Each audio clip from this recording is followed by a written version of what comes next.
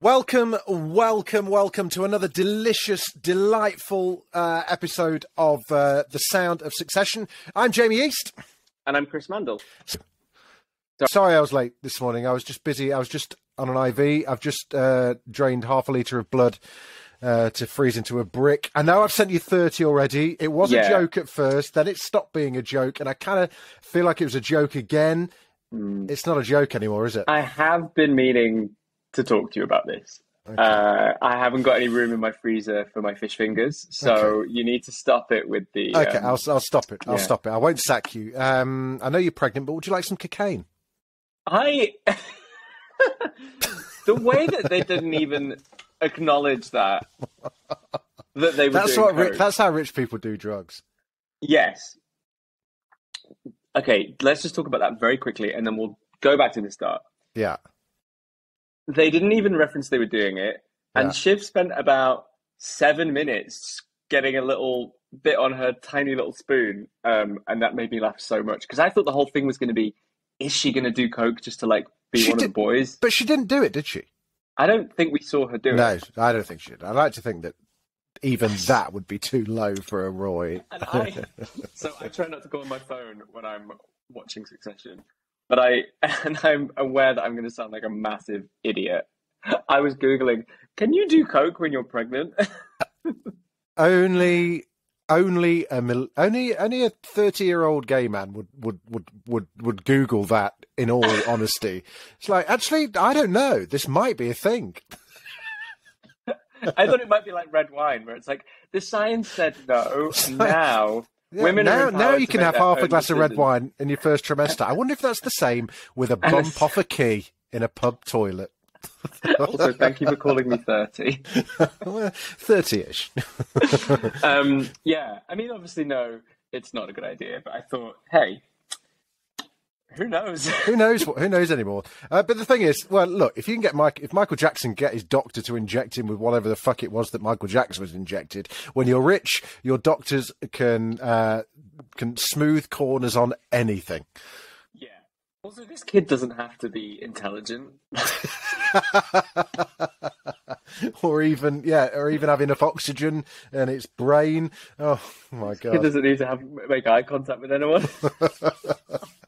Oh dear! Right, sorry. Okay. Rewind, as the crowd say. Go select it. Right.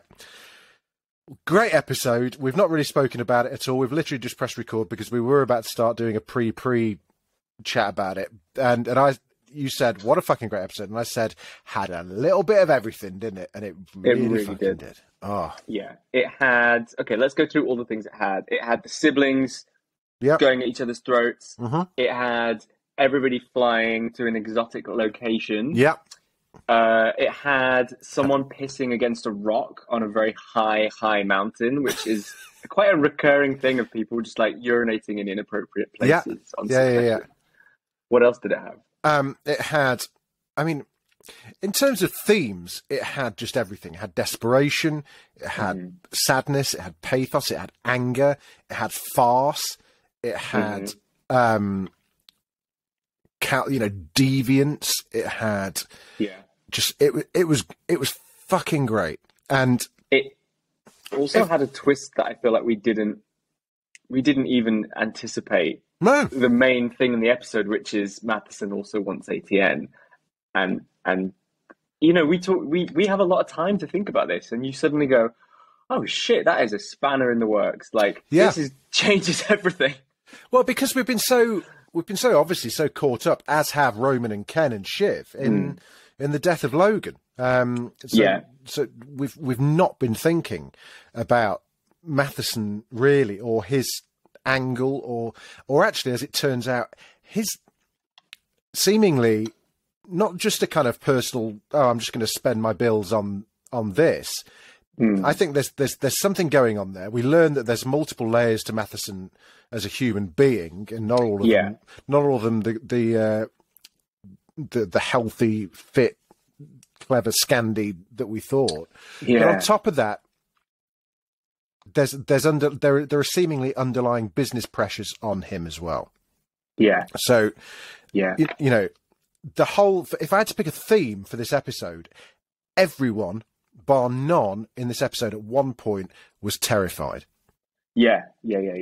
I kept thinking of like everyone's like on trying to get on a life raft, or there's like only a few life rafts on the sinking ship, and they're all.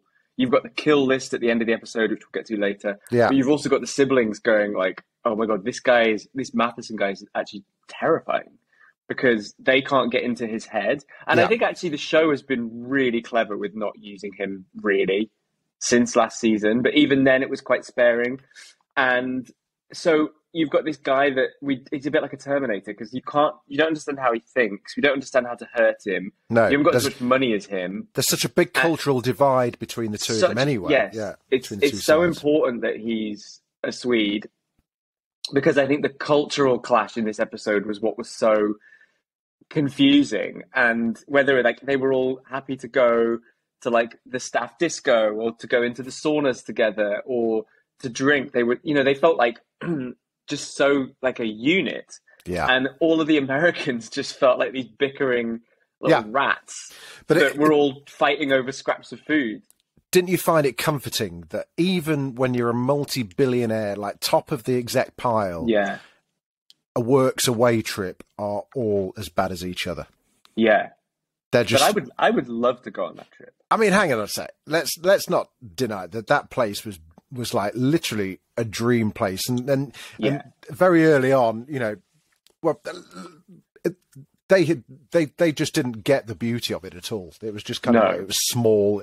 They're standing in the most beautiful like chalet I've ever seen, with a running river going. It's just like, oh my god, beautiful. Mate. And Ken was just like, the rooms are small. The room is so fucking small. Exactly. I can see Roman from my window, and this is all. They're used to having their own penthouses. They're just not used to this. And the scale of it is really interesting, because the whole point is that it's like you're in nature, and we've built all these cabins, but like we haven't pulled any trees up to do it. To them, it's like, oh, you could only build a small cabin. That's really lame. Yeah. And the culture thing was what was so fascinating, that like the Waystar just do not have retreats. They don't have corporate wellness. They don't have like well-being. Have they ever done anything like that? They did the golf thing for in the pilot episode. We haven't really seen. I think the company's too big. Thing. I think the company's too big, and I think it's not Logan's way. Logan wants you to constantly fight for your job, whereas this company is all about, hey, like holistic, like even if it's bullshit, which it kind of is, because as we know from meeting Ebba, who's Lucas's head of comms, she's his ex-girlfriend, and she's getting sent bricks of frozen blood. Even in this sort of Eden, there is loads of men being cunts, basically. But it's still kind of such a culture clash, and that was what made it so enticing, that these guys just haven't got a fucking clue how to be. But I think you're right. I think tension and sort of terror were just top of the agenda. Yeah. Well, we open with, it could have come from season 2, could have come from season 1. Rap on the stereo, decent shades are back on. Kendall back in his suits. I mean, the Kendall of season 3 is like dead and buried, right? Yeah. He's corporate Ken. He's the boss. Walks in, gets an applause, which kind of startles him. Gets additional manpower, which he says, "Can the additional manpower fuck off until I need them?" Which was great. Hugh, it says Hugh, isn't it? Am I saying it right? Who? Huey. No. What's his name? The guy with the big plate of food at the buffet. Oh my god. Hugo. Oh my god, sorry about that. Half right. So Hugo kind of like trying to, we can do this. Should we get a photo of this? And Kendall was just like, should we not do the bad version? He's like, oh yeah, let's not do the bad thing. CE Bros. That was the idea. What was it? Yeah. CE Bros. CE Bros. Which is funny because, last episode it was like, we've got to keep Shiv in the decision making. And obviously, the C-suite are like, what if it's about you two? Yeah. There was a lot Roman, of that in this episode. There were quite a few points in this episode where Roman actually, you could tell Roman is still playing the Shiv game where he wants her involved and thinks she should be involved. It was him that kept calling her in. Oh, where's Shiv? We need to get Shiv in. And you could see that Kendall was just like, who? Oh, shit. Yeah, okay, fine. He looked cross as well a few times when they weren't able to. I felt like there were times when it felt like Ken and Roman, it was like a seance where they were trying to channel Logan's ghost. Yeah. What do we do? What do we do? And Roman's going, let's get Shiv. And I just don't think Ken liked that. I thought he looked quite sour quite a lot. Yeah. 100%. So what's bubbling? Short range top lines. The interesting thing is that they get sort of summoned to this retreat, don't they? And yes, all of them as well. So everyone. So they knew that they were going, but then all of a sudden it's like, and again, this plays into the.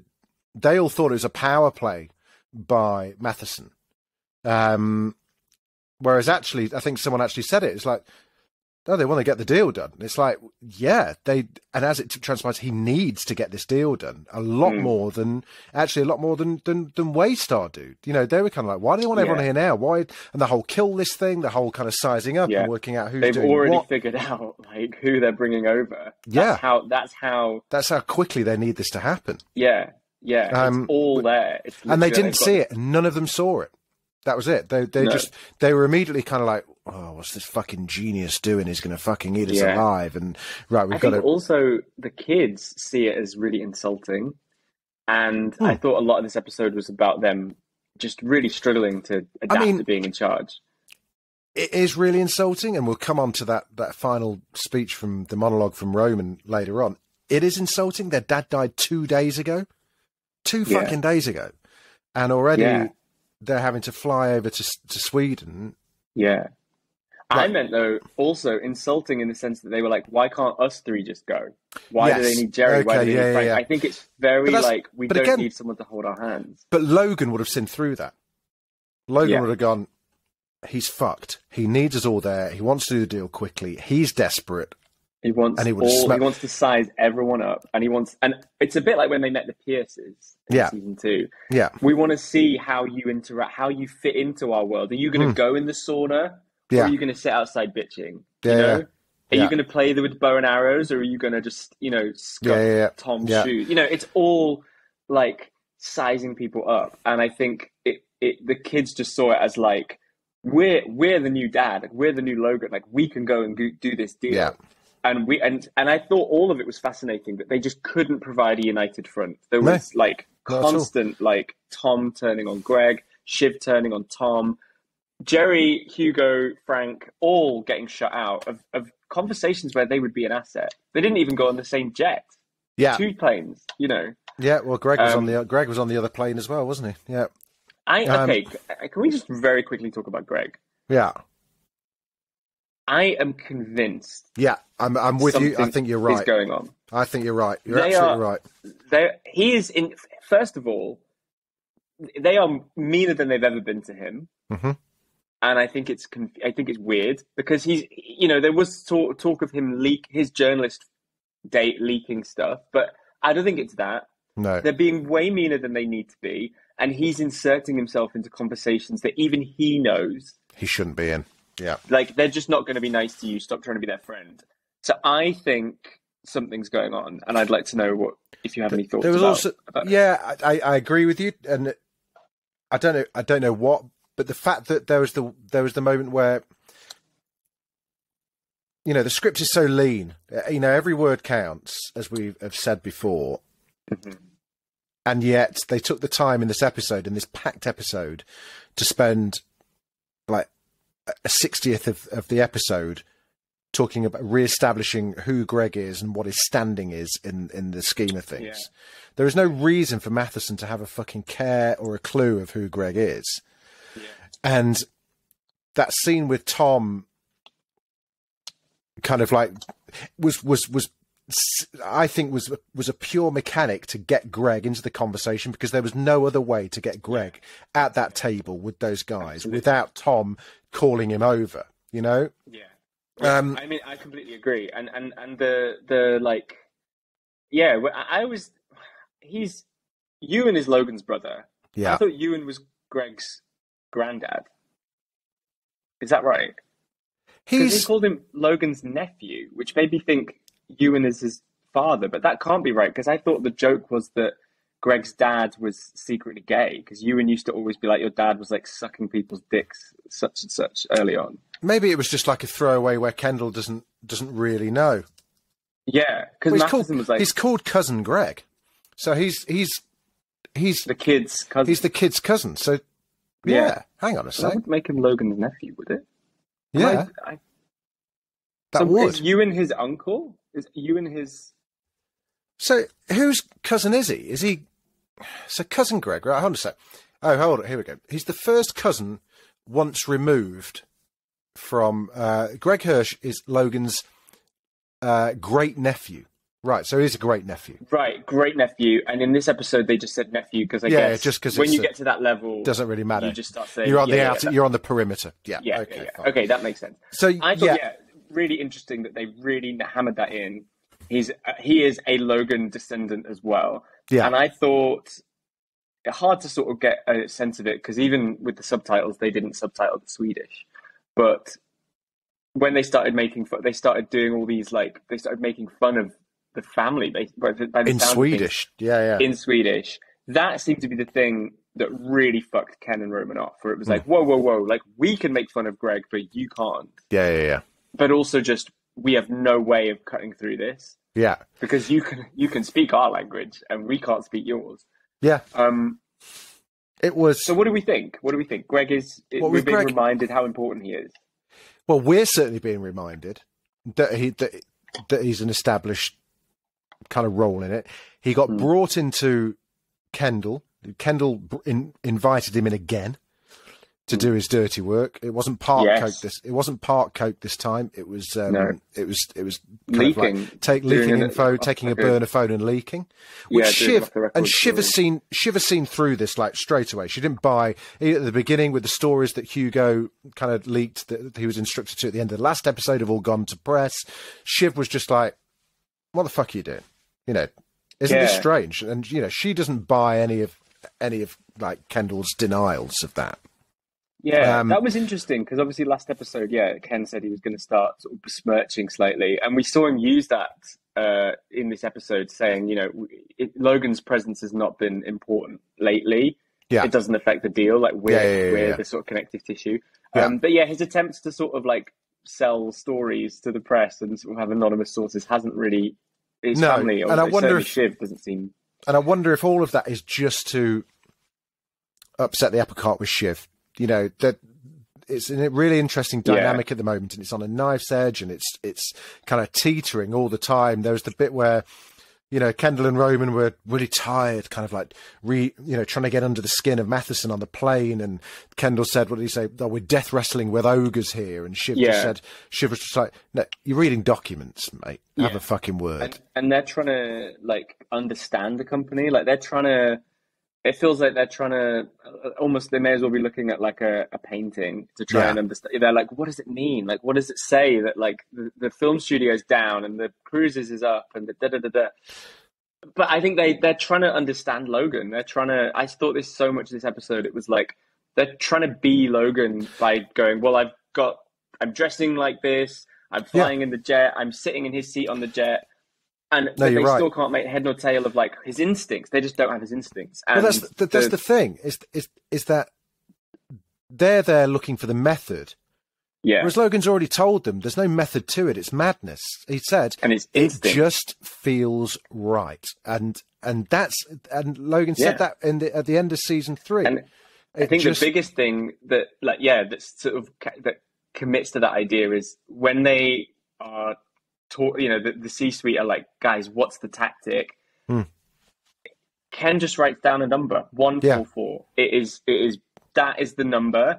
Anything higher, good. Anything lower, bad. And they just had no concept of what if he says, "I'll give you a higher number, but I want ATN." They just hadn't even entertained because they don't know how he thinks and they don't know how they think. And I think that was the big battleground. Was not. Do we want to run a news company? It's, do we want to sell Dad's legacy to someone who sees it as a load of parts, or do we want to continue the legacy? Yeah. I mean, Matheson's takedown of at the table about the parts shop was just fucking brilliant. It was so good because it was just absolutely true. the movie that they were trying to get them all to watch. What was it called? What's it called? It's Calypstron. Calypsotron Hibernation, which is a 3-hour movie about a sleepy robot. and he's asleep for 2 hours of that 3-hour movie. And there was a movie poster in Kendall's office as well behind them called "Eric is a Spinner," which I really want to watch. I don't care what was the one? Maybe in season 2 there was this old gag about a film that they produced called like "The World's Biggest Turkey" or something. Oh God, yes. It was something really, but it was like moderately successful. Yeah, it was just. But all of that was kind of window dressings. They were talking, but and look, without shitting where I eat, I've been in meetings with huge. In some of my former lives, I've been in a boardroom with billionaires who don't understand the toxicity of their brand. And I've had to argue the case that maybe certain elements of their portfolio isn't as well liked as they think it is because they have no fucking clue. Yeah. So for them to argue that the cruises is an ace up their sleeve, given the fact that it's I don't know, they may as well have Jeffrey Epstein fucking running it. It's just like it's just insane. And then trying to like smoke screen, this movie's a disaster, but don't worry, we've got it. It's just so complicated. It's not, it's just really not. But what they're doing is they're trying to make the content seem king because that's what they've got. Matheson's got the app, they've got the content. That was what Logan's deal was all about. It seems so interesting that this episode is this week, given that on Friday BuzzFeed News closed. Yeah. Like forever. Yeah. And that company is now BuzzFeed, the like non-news stuff, Huffington Post, Complex. They have an e-commerce platform. They have all these different bits and pieces now. They have Tasty, the cooking videos that they sell homeware through that. Media companies are made of parts, and some people use those parts to make some things, but when you sell them, you can take those things apart and build new things. They're like Lego bricks, really. Yeah. And it's just also interesting when you think about the Fox Dominion lawsuit last week, which got settled. Fox said the problem with the election was the voting computers malfunctioned, and the company that made them said, we are not going to be responsible for this insurrection that happened on the 6th of January. Yeah, that was on you. Yeah, they were like, hey, you can't just say it's our fault. What if you didn't call the election? And it's been a really interesting case study in how a company weaponizes and then doesn't know how to stop weaponizing its media arm. And that's kind of what Matheson was saying with ATN. He was like, I want it to be more Bloomberg. I want it to be grey. I want it to be a little bit less angry.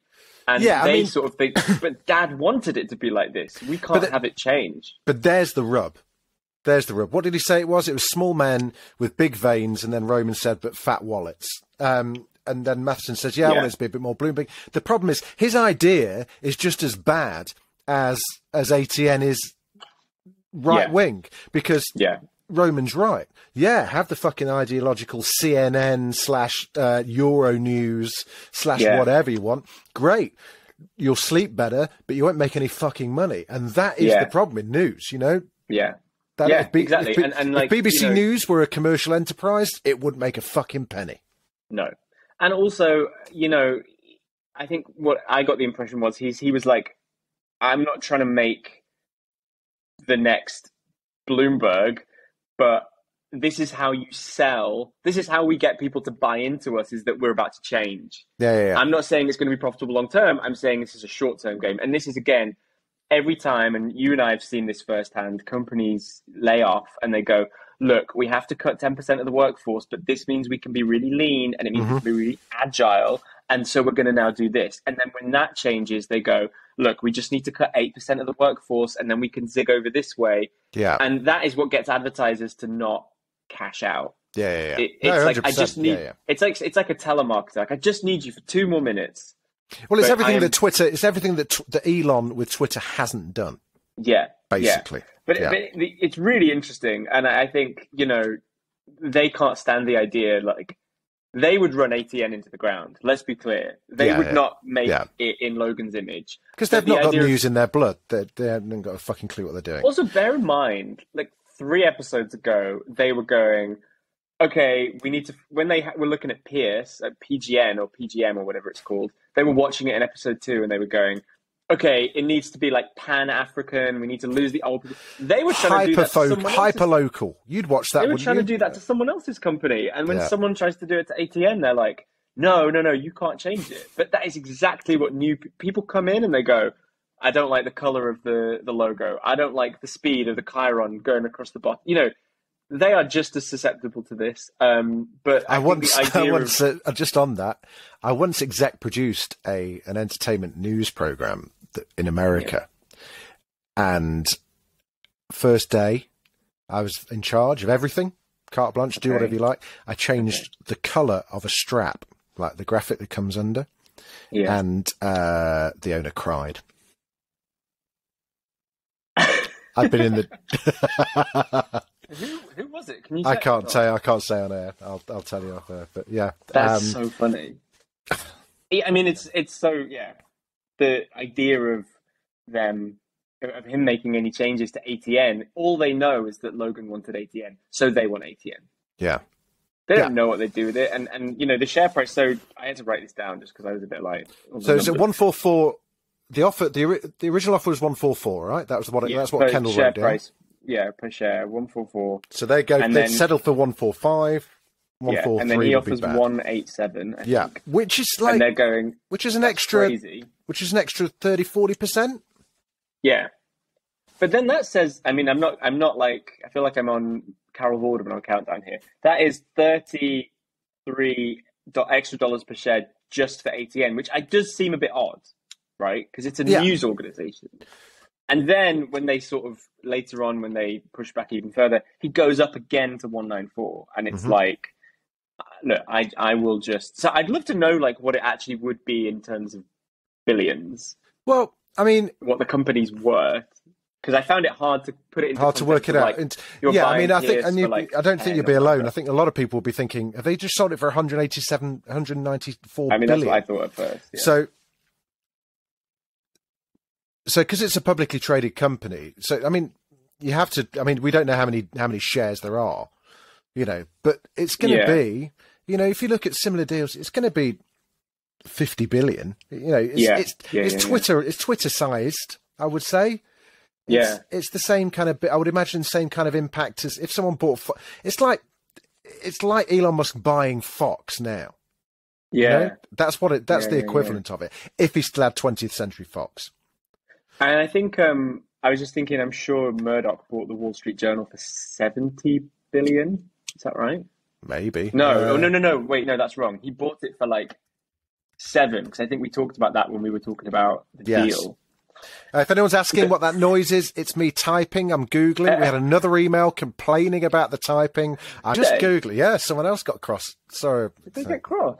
Yeah. I quite like typing. What is that noise? Anyway, I guess the point is, you know, actually, when you he bought it for $5 billion. Sorry to interrupt. He bought it for $5 billion. Wall Street Journal. Yeah.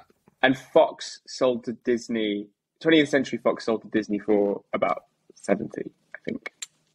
Yeah. That was just check. I was thinking of. A lot of zeros. They $71.3 billion. So that's a chunk of change.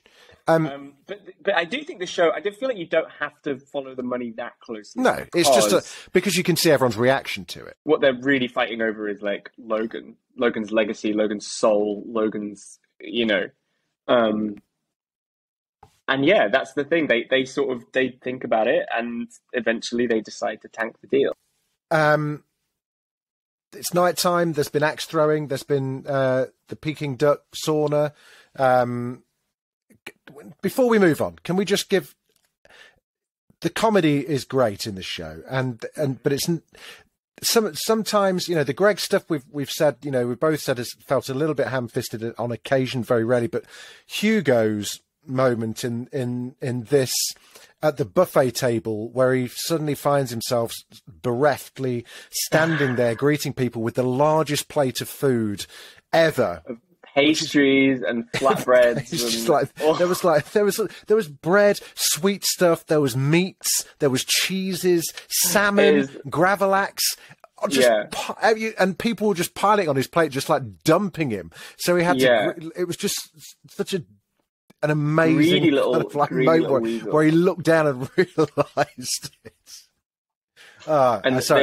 He met his equal, who is the version of Hugo on Matheson's team, who is also like an Olympic ski jumper or something. Oh, and had to do that brilliant thing. I got told that you almost came third. That's almost really good. That's almost really good. Those damn milliseconds. It was great.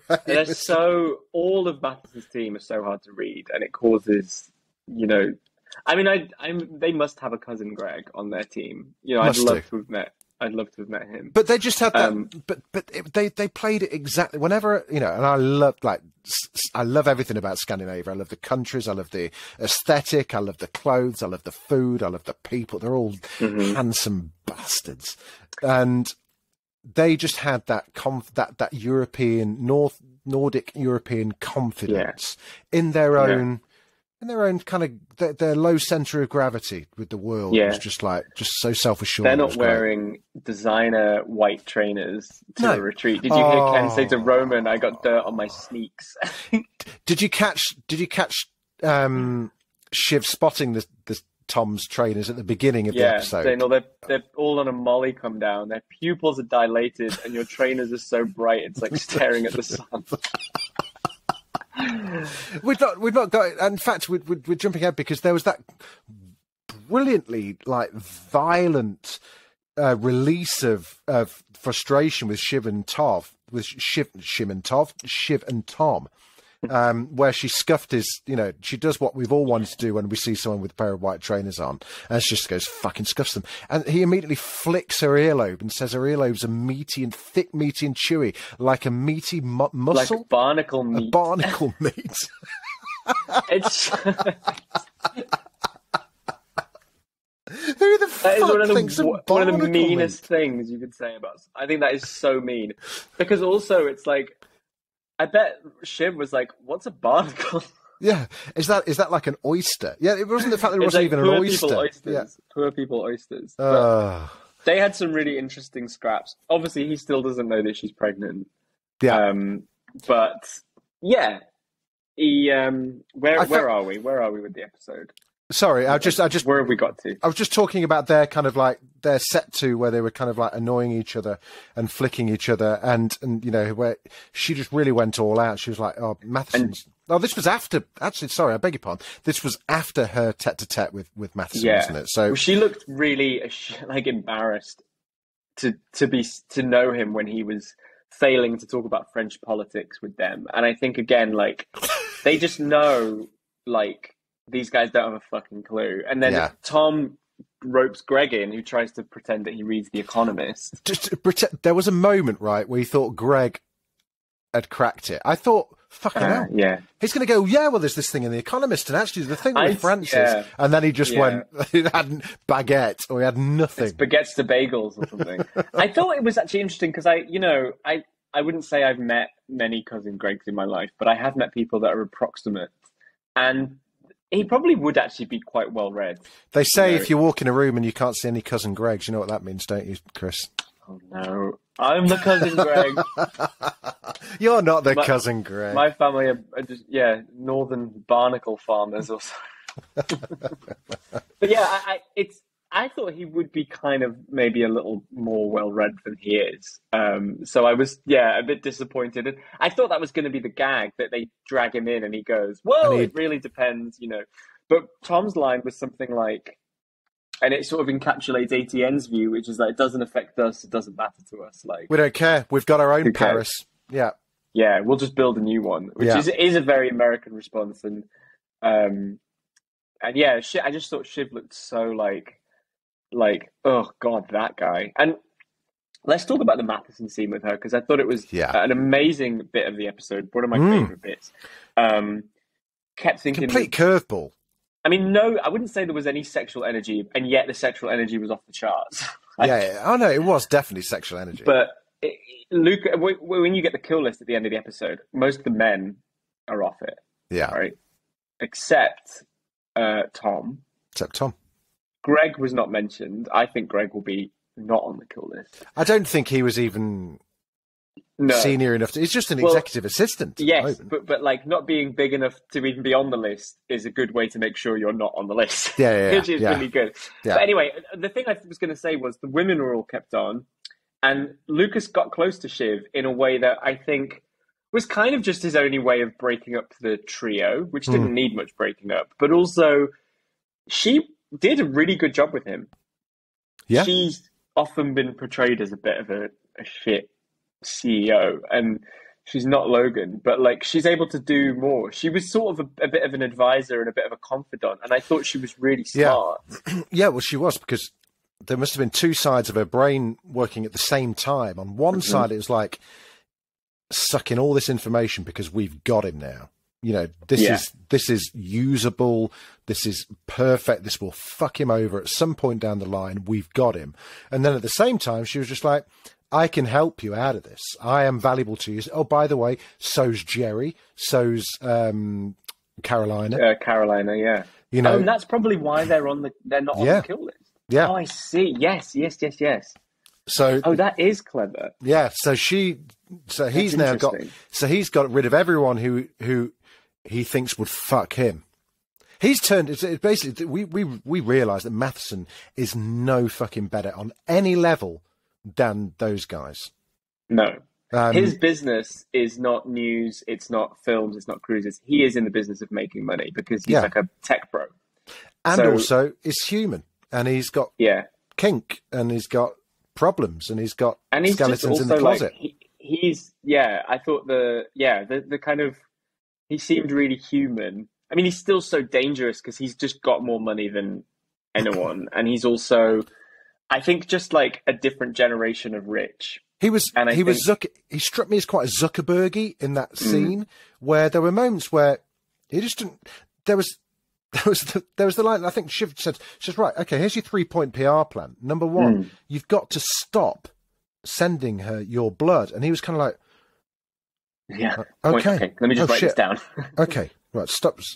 You know, because all through he'd like had these kind of like witty retorts. He didn't want to Shiv just before. He didn't want to Roman. It's just like, oh wait, you're saying if I keep offering more money, then sooner or later they'll take it. Well, that's clever, like taking the piss out of them. And then Shiv's turned around. She was like, okay, rule one: don't send bricks of frozen blood to your direct reports. And he was like, yeah, okay, this is good stuff. And just zoom out. Like, I know you think it's a joke, but like, it doesn't read funny to anyone else. There's no self-awareness or concept. Scrutiny from the US media is going to be on you, and you need to. Yeah, it's really. She's good at branding. She's good at images, and she's optics. good at optics. Yeah, that's the word I was thinking of. And the other kids, Roman's never needed that. Ken has never needed it, and she has, because she's had to figure out. She's the kind of the one that had a job outside of the firm. So I thought it was, which is all about, and politics is all about the optics, you know. And that's why she was the one that got the tip off. Also, while Ken and Roman were having their deal with Matheson, she's the one that got the tip off that Mencken has been jumping on the morning briefings at ATN. His team has been on speakerphone. Yeah. And they're like, look, this is really bad. Yeah. Which is why, not good. And which is probably the saving grace for Tom. Which is, exactly, okay, so that explains then why all of a sudden she's kind of like, why don't we go out for dinner, you sexy little thing? And Tom's just like, wait, what? What the fuck? You know, do you want to sack Sid? You know, all of that is purely because... She realises that if she sticks with Matheson, she might get made head of something. Yeah. But she needs someone in her pocket to handle ATN, and that's Tom. Yeah, it was a great, really interesting, and I love, because Shiv's always down on her luck in the man's world, and in the Roy family, and she's not as thick as people think, but also Matheson hasn't got an equal that is not a man. So to have someone come in and be like, kind of impress him, but in a different way. I also think he strikes me as the kind of guy that, because he spends so much time online, and because he spends so much time on like the dark corners of the internet, I think he is a raging misogynist, and I think he's dangerous, and I think he underestimates a lot of women. But that is something that Shiv has been able to manipulate. I think she sort of knows he's not the biggest feminist in the world. Yeah. But it might stand her in good stead. And I think, it was a really good scene. It was great. Really electrifying. And then we had a bit of a kind of epilogue to that, where in any other kind of like hookup, that phone call from Matheson saying, "Send me a picture," would have been asking for a pair of tits. In fact, he did ask for a pair of tits. Yeah. He did ask for a pair of tits, but it was Kendall and Roman. And, send me, that was, do you know what I mean? That was quite an intimate moment between the pair of them, wasn't it? Yeah. And the fact that she did that for him is really interesting. Because do you know what I thought when I watched it, though? Asking for a picture of their faces when they realised that them trying to fucked them over. Yeah. Getting a picture of that is such a Logan Roy thing. Yeah. And I think that's what she responded to. It's so interesting with Shiv. She always wanted a man who was like her dad. I don't know why she's with Tom, because he's too soft. His corners are too soft. He's not, difficult enough. She's grown up with this angry, difficult man as her father. And she's got with Matheson, she's got this like weird man to sort of try and like dance around. And I think it's going to get sexy and sexual very quickly. I think she's going to get fucked over like by the end of the series, but I think it's a really fascinating definitely development. Well, let's talk about that amazing the mountaintop showdown, which was just fucking incredible. I think I don't even really know where to begin. So they had no plan. The plan, like it was on the sheet of paper, like you say, it was, higher than 144, lower than 144, whatever. Let's talk about what led Roman to get into that state of mind, which was this little sidebar throughout the episode of Connor being in like arranging Logan's funeral, which we can expect to happen in the next couple of episodes. I think it seems as though, but Marsha had intervened and insisted that Logan's body, that he's dressed in a kilt. Now, why that's a problem, don't know. The guy was fucking Scottish, but there was some conversation that needed to happen. So it's a bit of a weird kind of like MacGuffin to kind of get under Roman's skin, but it did. Don't send me a picture. Don't send me a picture. It was already fucking with him, having to think about his dad dead and his dad's body lying there cold on a slab somewhere. And then seconds before they arrive on the mountaintop in the cable car, Connor just sends him a fucking picture of his dead dad, which just like... You heard the airdrop noise, don't you? Yes, yeah. The air dropped it at the highest point in Sweden or whatever. Yeah. And Connor, bless him, has been given the emotional labour of dealing with it, and the kids are just not interested at the start of the episode, are they? No, they're like, think of it as a burden. We're not going to shout at you. Whatever you decide, you've got full. Shiv literally says, "What is it you are wanting us to do?" Yeah. Right. And, poor Connor. They're sort of saying, whatever decision you do is probably going to be wrong, but we don't want to help you make it any easier. Yeah. And so Connor, and this is what we were talking about at the start, like everyone's turning in on each other. There's no united front. So when this airdropped picture, which I presume is of Logan's dressed body, I guess, comes through, to Roman, it just freaks him out. And it makes him realize that this has been, last episode he said, I think I just pre-grieved. I've done all my grieving. Yeah, I did it already. Yeah. They've all been grieving at very different points. And Kieran Culkin was amazing. He just kind of fell apart, didn't he? It just knocked him for 6. Yeah. So all through that, and all through that scene, before we got to that bit, are you Scooby-Dooing me here? He saw through all their bullshit. And right up until the moment that Roman flipped, he was just in full control of the whole thing. He was just like, fuck you. That's the price, blah, blah, blah, blah, blah. And that, you can see, just Roman's face just turning. It was just like, I'm going to do it. Fuck it. I'm going to do it. And you heard, Ken just go, Rome, stop, Mm-hmm. And in that instant, he turned into his dad. And he terrified Matheson. He's just like, I fucking hate you. Yeah, and meant it. Like a sadistic, what did he say? Sadistic dog you're eater an or something like that. Inhuman fucking dog. Yeah. And he said that because of the way you've been behaving, you killed our father with stress by making him come over and fix this. Yeah. And it was so intense. It was really intense and really, yeah. The thing I found really fascinating, because I think Roman has such a complex psychological structure as a person, right? Yeah, yeah. Matheson's having a piss against a rock, which is again such a machismo, like such a power it's move, a literal dick swinging contest. I'm going to literally piss. Roman goes, sits on the rock, facing him, pissing on, facing him, and it's something like really. You know, he can't make himself bigger. Like, Skarsgård is like... But he made himself taller. Yeah. Yeah. Skarsgård is so tall that he makes people at 6'3" look short. Like, he's a big lad. Yeah. And I just thought the way that Roman just unleashed it, it was just incredible. And I don't think you could... I felt there were times when you were like, he can't control this. It's like gushing out of him like a nosebleed. Yeah. And...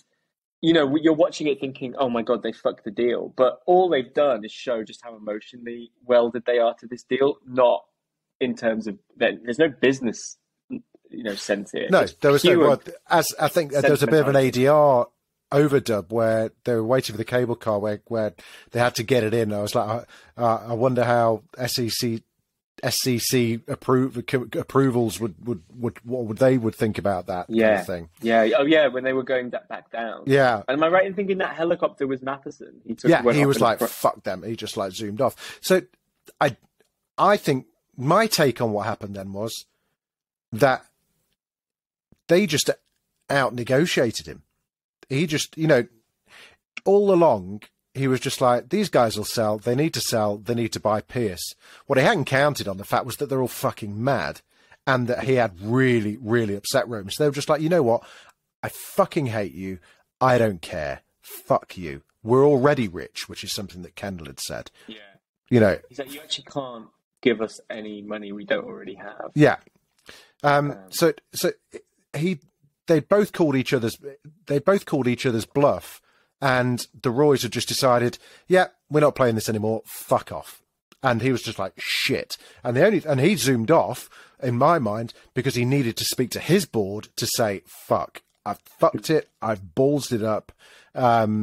We need to offer them another 15 pence on the pound, another 15 cents, another $15 on the share. Which it would be an extra $15 per share. Yeah, which is a fucking lot of money. Which caught everyone by surprise. He couldn't even bring himself to speak to them directly, so he phoned Carl, who was also on the list. So Carl's last job for Waystar was to tell them that he'd made a load of money. So, but he was happy. He didn't give a shit. He was like, let the good times roll. Yeah. Matheson couldn't even speak to them, because he'd lost, they'd beaten him in a negotiating deal. Yeah. But he'd got ATM. But So do you feel like Matheson's lost in that in that spot? I feel like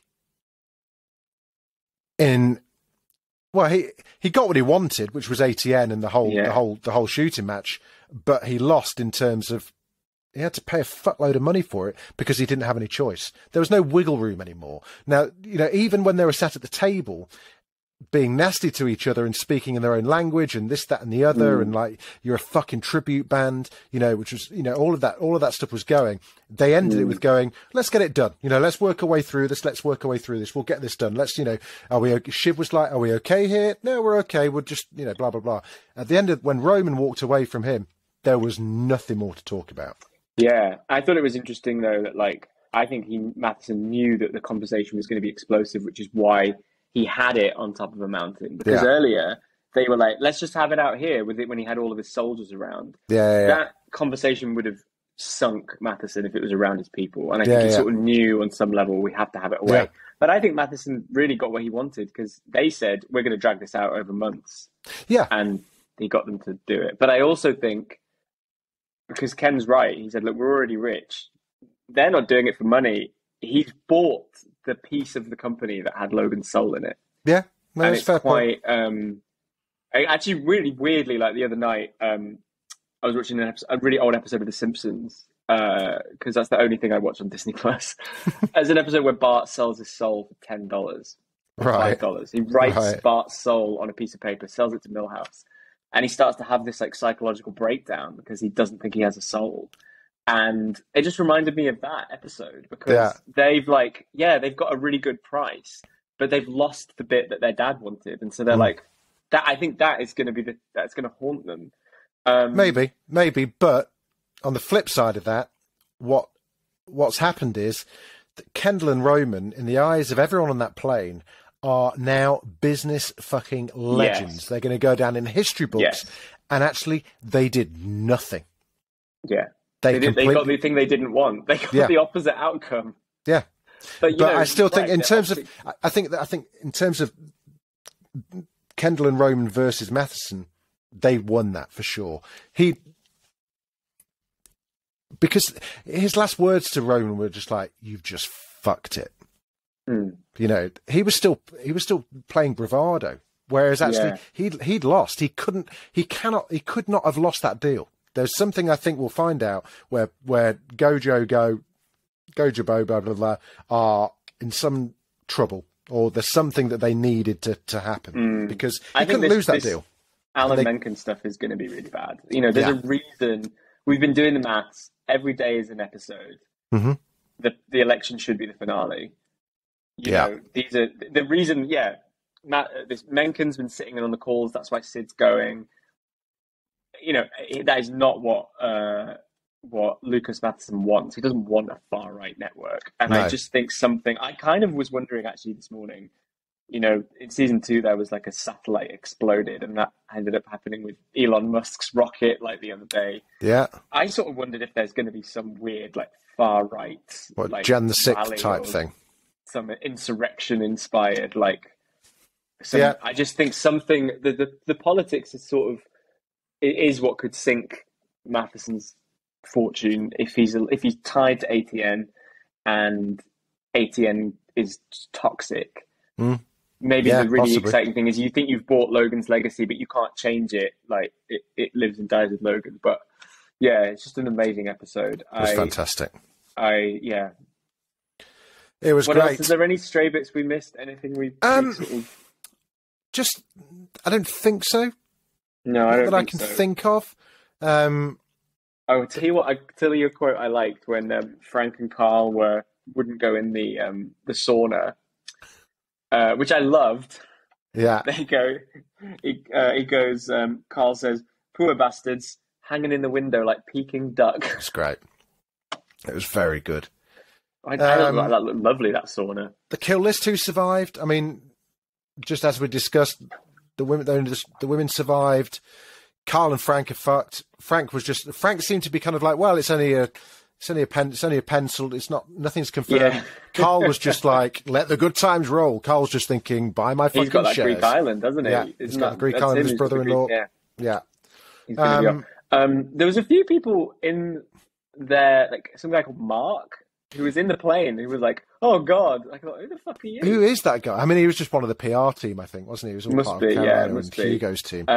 But yeah, you know, the compression socks. I like the compression socks scene. That's one thing we didn't say was when they get on the plane. It must have been the first time they've all got on a plane since Logan's death. All the old geezers are blaming the compression socks. Listen, that's great. I just thought that's such a fucking good detail because you know, Tom's looking at them like how lame, and they're going, well, do you want to die at the toilet on this journey? Like, you know, we're at a certain age where you've got to focus on your compression. Yeah. Great episode. Loved it. Great episode. Shall we watch the teaser trailer? Let's do it. Let's do it. Episode 6 already. I just can't get over it. I can't either. Here we go. I'll see you the other side. All right. Hey! Oh, yeah. Oh, fuck yeah. That looks so good. So they're obviously doing a big kind of board presentation. Yeah, they're selling it to the shareholders.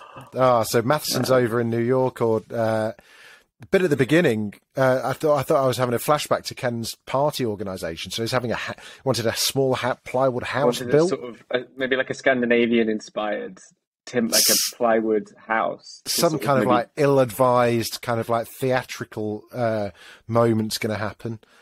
Tom seems to have cottoned on to Shiv and Matheson's closeness even more. Yeah, they took a plane together. Yeah, Roman seems to be on the set of their film of the movie a lot. He seems to be on some studio lot. And I think Shiv getting close to Lucas is going to be. It's going to be great. I mean, do we think? No, it's the time frame won't work. But I was like, are we going to have who's the dad? Like, is she going to claim she's pregnant with his kid? Love it. Right. And as the old wise one said, Kendall's got a gleam in his eye, and dangerous. I'm having flashbacks to when Carl was having to stand. Was it Carl or Frank when they were all having to do the stand-in, waiting for someone to arrive at that presentation before, waiting for someone to turn up. When Logan had his UTI, when they were sort of all trying to he was fill pissed time. mad. He was pissed mad, and they were all standing in at the conference, and then you saw Kendall kind of coming out the shadows and standing behind. Oh God, we love a presentation. We love a deck. So good, amazing. Deck. Well, I'll see you in the boardroom. See you in the boardroom. I'm very much looking forward to it with my memory foam hard on. I'll bring the Coke.